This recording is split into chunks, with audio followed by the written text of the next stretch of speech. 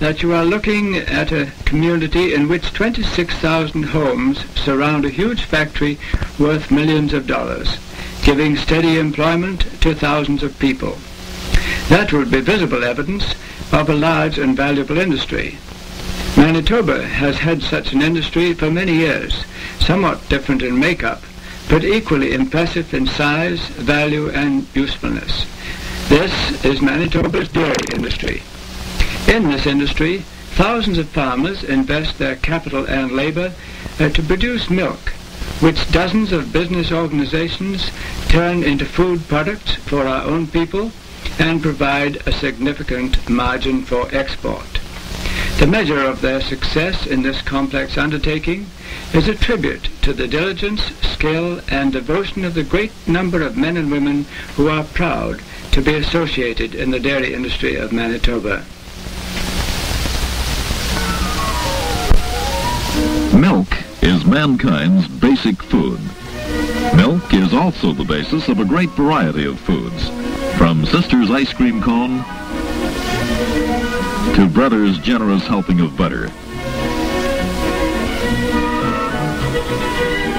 from Mother's luscious salad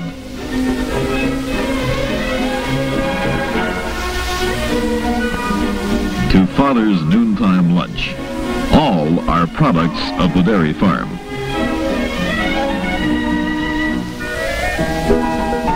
Dairy farming in Manitoba is big business. 1,500 farms like this are exclusively dairy farms.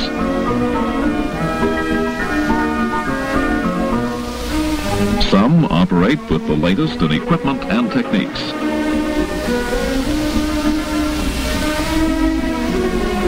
Another 25,000 farms in Manitoba are also engaged in dairy production to varying degrees, with a great variety of equipment, livestock, personnel, and objectives.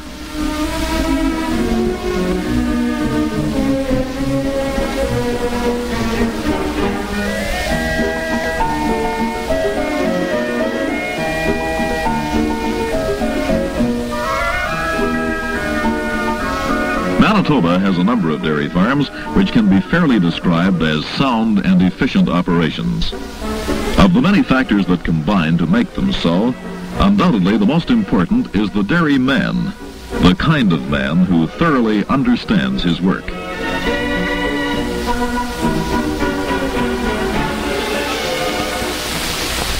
Fred is one of them.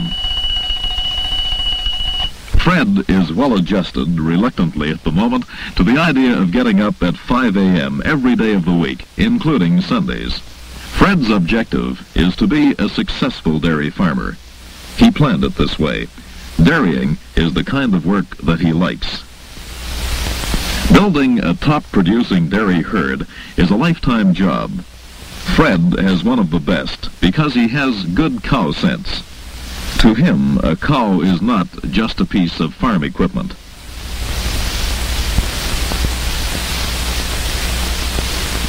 Fred and his son are the two-man team that manages this herd of 50 milk cows.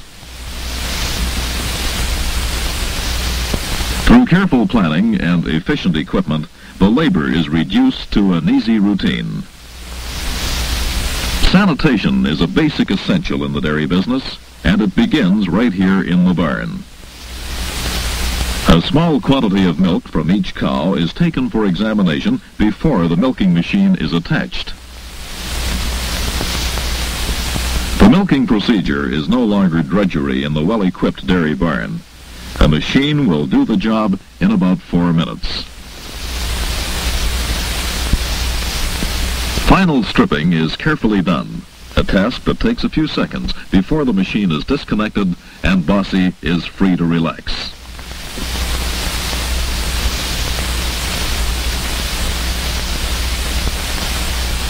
Records of performance are kept on each cow in this herd. Since it takes 3 years to grow a milk cow, Fred has learned the importance of records. 2 men working 2 hours with machines can milk 50 cows. It's all a matter of planning and efficiency. Efficiency is carried through to the cooling and handling of milk in bulk, an extra safeguard in maintaining quality. Getting the milk to market is now a tank truck operation aimed at achieving still more efficiency. That word efficiency is the heart of the dairyman's problems today. Efficiency every step of the way.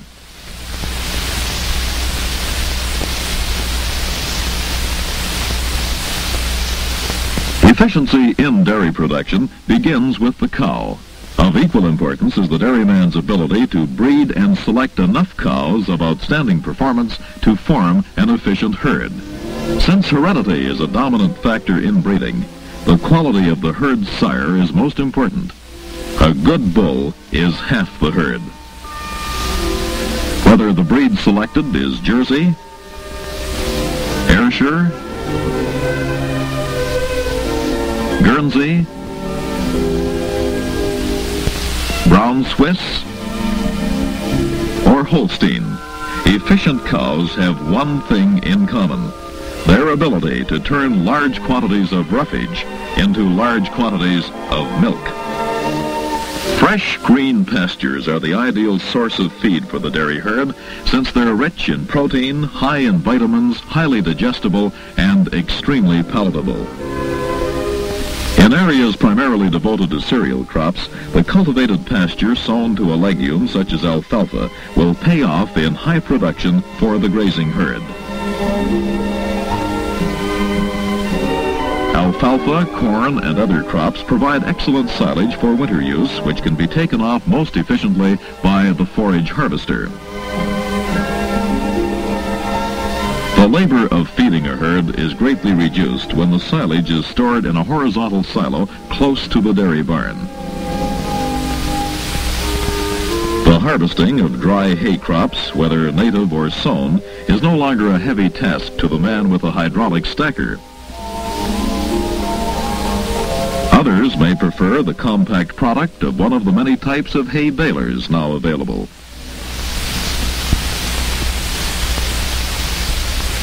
The feeding of grains is essential because cows producing a high volume of milk can't eat enough of the bulkier feeds to obtain all the nutrients they require. Oats, barley, or wheat, crushed to make them more easily digested, provide the extra nutrients needed in a concentrated form.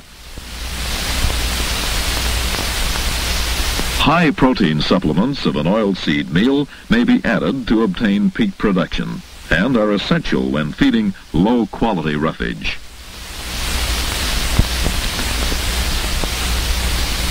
Extra requirements of a good quality diet for the dairy herd can usually be supplied by cobalt iodized salt and a balanced mineral mixture. Of utmost importance to the dairy herd is an unlimited supply of fresh, clean water, all the water they want to drink, whenever they want it. Housing, planned for efficiency in handling the dairy herd, was the basic idea when this barn was built. It represents a capital investment of over $30,000. The wide center alley gives easy access, and the built-in barn cleaner helps to take the drudgery out of daily chores. The stanchions were cast into place when the concrete floor was poured. Each cow is provided with a water bowl. Hay from the spacious loft above drops to the feeding alleys, to be moved only a few feet to the animals. Each cow gets her ration of grain while she's waiting to be milked. Curb service is something they appreciate.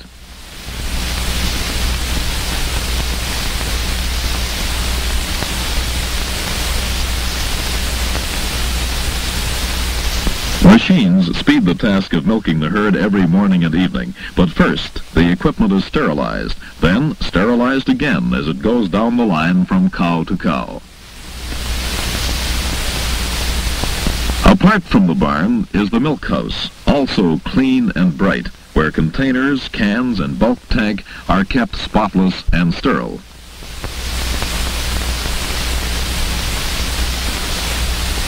Pickup by bulk tanker is available to farms equipped for it within a certain radius of Winnipeg. The driver of each tank truck is also a trained grader. He must test the milk at each pickup point before he pumps it aboard. Today, the tanker service represents the latest step.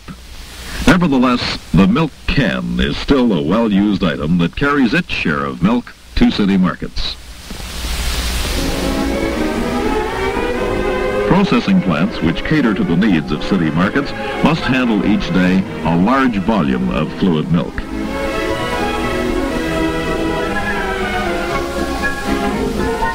Efficiency in plants like this is achieved mainly through mechanization, which requires a large investment in special equipment.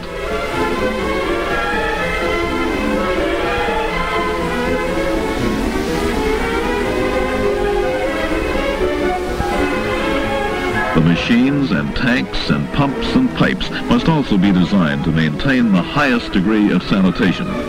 And the people who work here are constantly aware that they're handling a perishable food.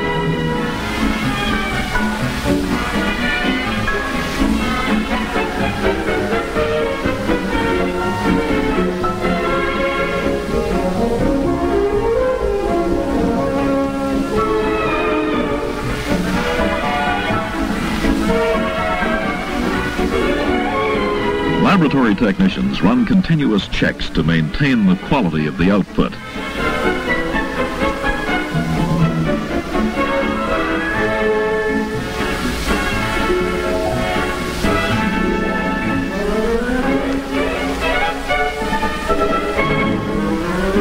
Once the pasteurized milk starts on its way through the filling machines, the housewife can be sure that it's pure and wholesome. Giving the housewife what she wants, how and when she wants it, is, after all, the primary purpose of the dairy industry.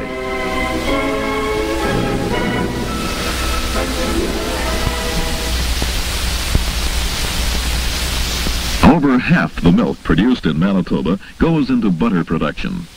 Every can of cream that goes to market must pass inspection by the grader, and one of his routine tasks is to taste a sample.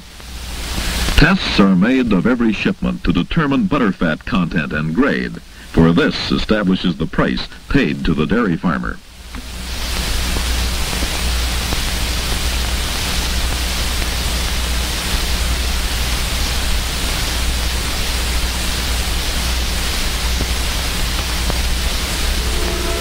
Churns of stainless steel are replacing older types. Their seamless construction makes them ever so much easier to sterilize.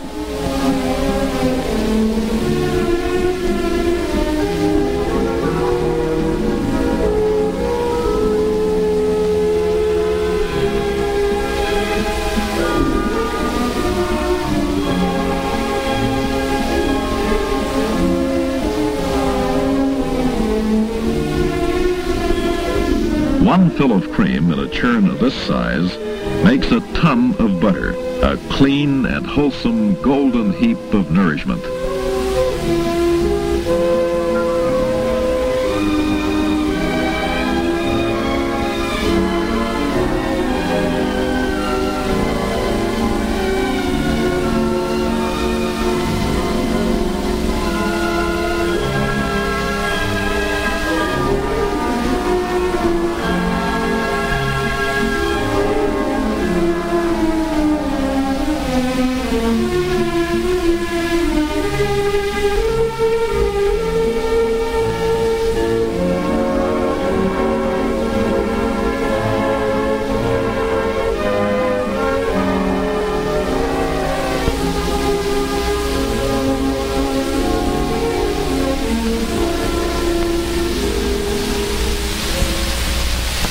Equipped for maximum efficiency and aimed at high volume production, this plant can cut and wrap 27,000 pounds of butter a day, each print clearly marked with government grade and weight. Efficiency such as this assures a steady supply.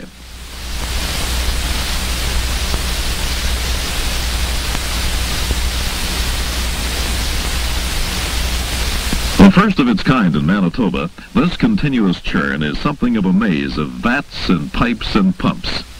But cream that starts in one end comes out the other as butter in one uninterrupted operation. Cheese production in Manitoba depends largely on the surplus of fluid milk, which occurs when pastures are lush in the early summer. It is, however, an important means of using that summer surplus and constitutes a worthwhile addition to our list of dairy products.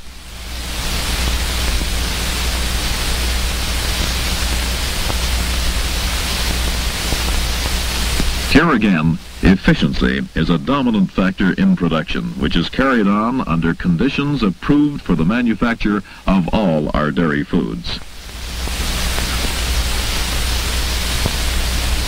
The objective is cheddar cheese from wholesome, high-quality milk, a product in wide and constant demand.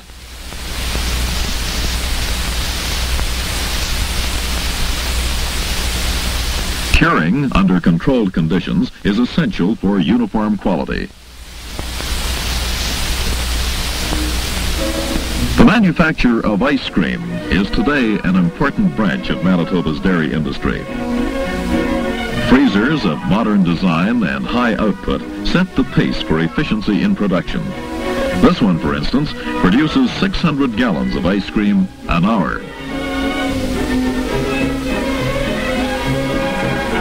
Getting all that ice cream to market presents some problems in packaging, neatly solved by the latest in machinery.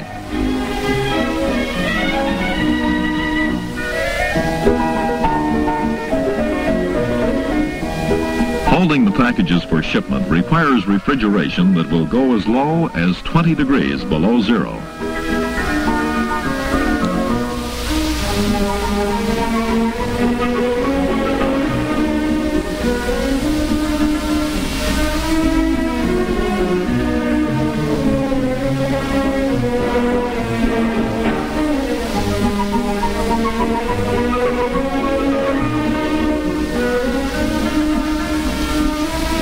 Ice cream on a stick has long been a popular item, and that popularity creates a demand that requires equipment for mass production.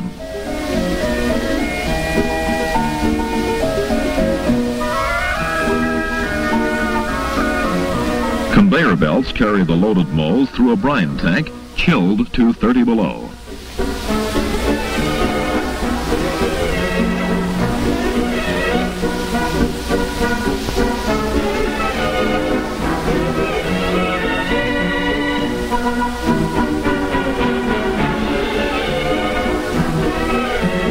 The end result is bound to please youngsters of every age.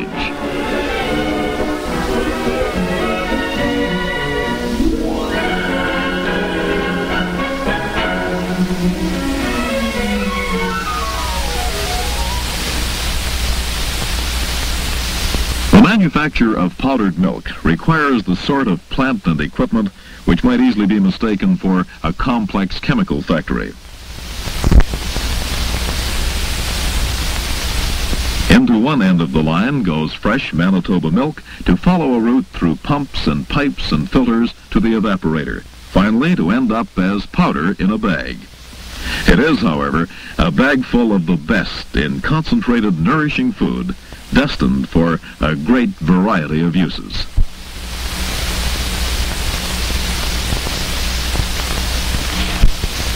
And so you see, there are a great many foods to choose from. However, I would like you to keep this thought in mind. Most of your recipes specify dairy products of one kind or another because they're the best of foods for people of all ages.